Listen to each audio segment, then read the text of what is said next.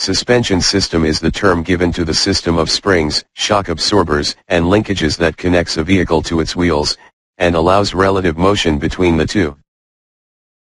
The suspension system separates the wheel axle assembly from body. A vehicle needs a suspension system to cushion and damp out road shocks, so providing comfort to the passengers and preventing damage to the load and vehicle components. The springs and other components compress and expand, as the wheel hits bumps or holes in the road. This allows the wheel to move up and down without moving the vehicle body. Supports the weight of the vehicle. Provides a smooth ride. Allows rapid cornering without extreme body roll.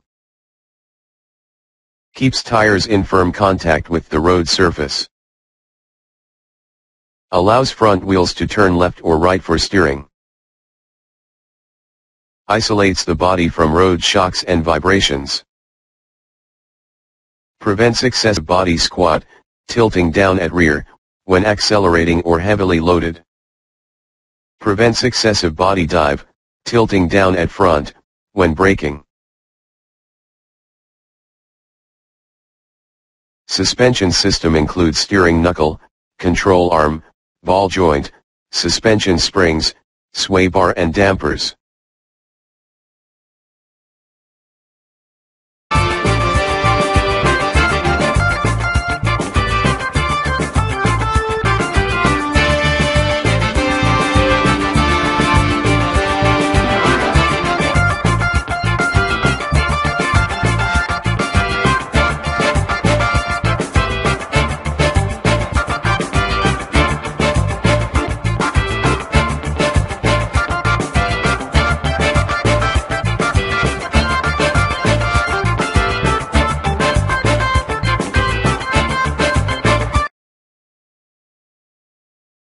Steering knuckle is that part which contains the wheel hub or spindle, and attaches to the suspension and steering components. The wheel hub and bearing assembly is mounted on steering knuckle.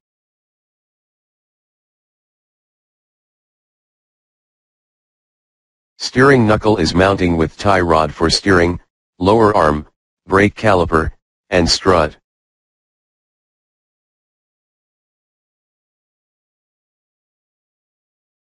Control arm is a movable lever that fastens the steering knuckle to the vehicle's body or frame.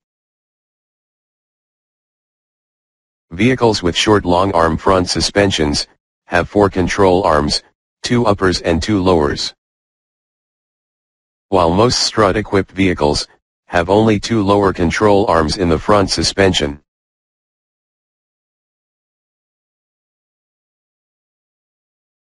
Ball joint is chassis part that connects the steering knuckle to the control arm.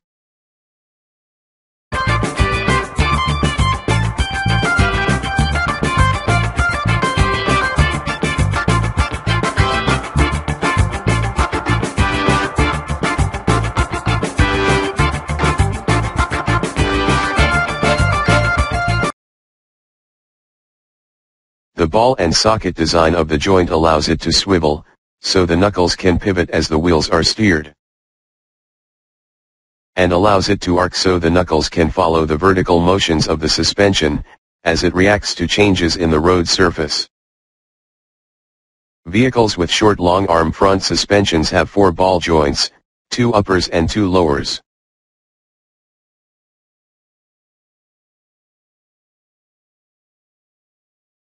While most strut-equipped vehicles have only 2 lower joints in the front suspension.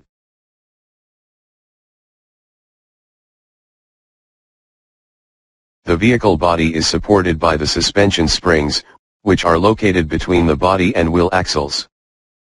There are 4 main types of springs in common use: coil spring, leaf spring, torsion bar, and rubber spring.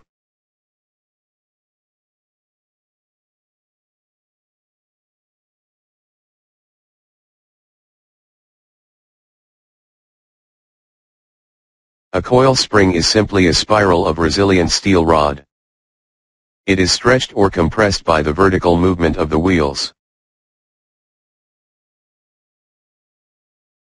Coil springs are most common springs used in front and rear of passenger cars. Coil springs absorb the force of impact by twisting.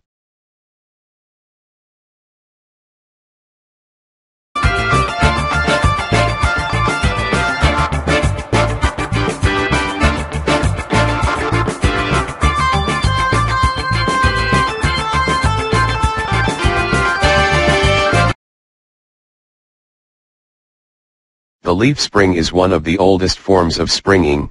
It is usually used on rear-wheel drive vehicles because of its simplicity. They are normally mounted longitudinally. Leaf springs are constructed of one or more strips of long, narrow spring steel. These metal strips, called leaves, are assembled with plastic or synthetic rubber insulators between the leaves, allowing freedom of movement during spring operation without creating wear or noise. The longest leaf, called the main leaf, is rolled at both ends to form eyes. These eyes are used to mount the spring to the frame of the vehicle. The leaves are held together by a center bolt that passes through a hole in the center of each leaf. Rebound clips are formed at intervals around the leaves.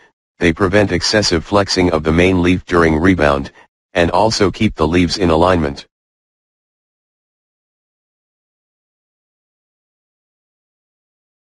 The front end of a leaf spring is mounted to a hanger, with a bolt and rubber bushings directly attached to the frame. The rear end of the leaf spring is attached to the frame with movable mounting hangers called shackles. The leaf spring is also used to locate the axle on the spring. The axle is then clamped to the spring by U-bolts that wrap around the axle housing and through a spring plate underneath the spring.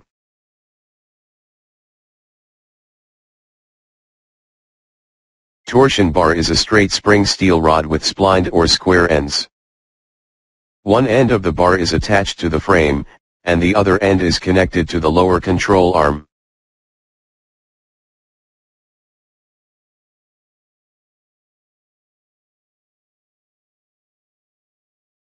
The torsion bar twists around its center as the control arm is deflected.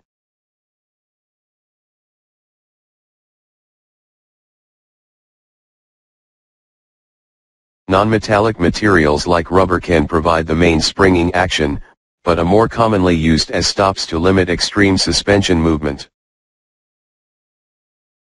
The stops can also be shaped to provide an auxiliary springing function in light vehicle applications.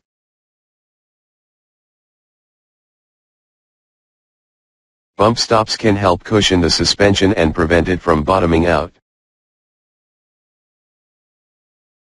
Bump stops are made in a few different designs, so they mount in different places.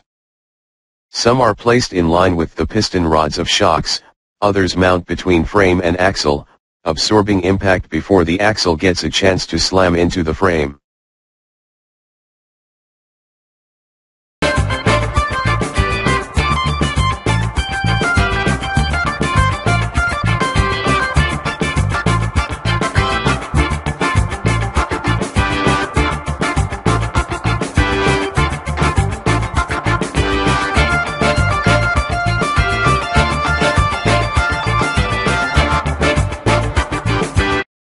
Sway bar is also called stabilizer bar or anti-roll bar.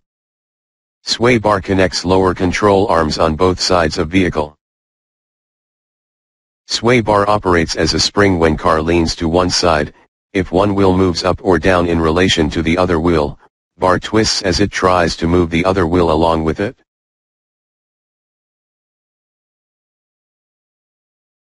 The energy of road shock causes the spring to oscillate. These oscillations are restricted to reasonable level by damper.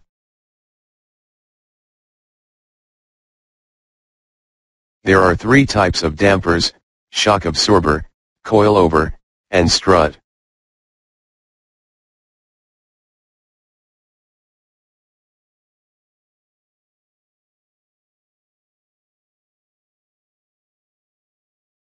Shock absorber are conventional telescopic dampers.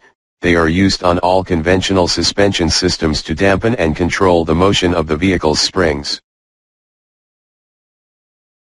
One end is connected to the body or frame, and the other is connected to the axle or control arm. Shock absorbers work alongside springs, to reduce the impact of bumps and potholes. There are different kinds of shock absorbers, but they all use a piston sliding in a cylinder filled with oil. A monotube shock has a single piston and rod assembly in a damping case, in which both compression and rebound occur. Also, it has a free piston that completely separates the oil chamber from the gas chamber. The oil flows through a valve in the piston, and the monotube has some volume of gas that accounts for any volume change in the oil. Twin tubes have an inner cylinder which moves up and down, and an outer cylinder which serves as a hydraulic reserve. This design allows for an increase in suspension stroke, which provides better ride quality and handling. A valve at the bottom of the shock allows the oil to flow into the reservoir as the piston moves up and down. A coil-over is a suspension device which consists of a shock with a coil spring encircling it.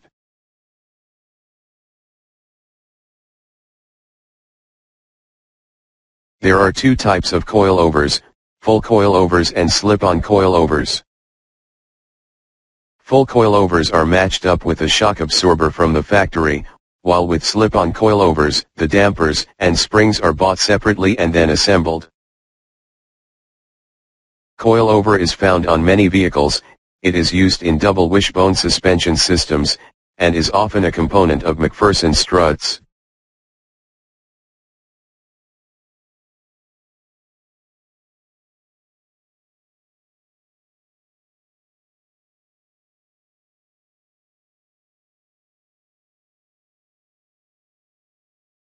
A strut is a structural part of the vehicle's suspension system, and is mounted to the chassis on the top, and they come down through.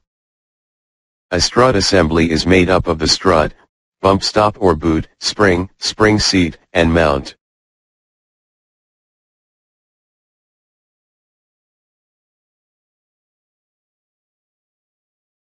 The bottom of the strut usually attaches to the steering knuckle, and the top of the strut is connected to the vehicle body through an upper strut mount.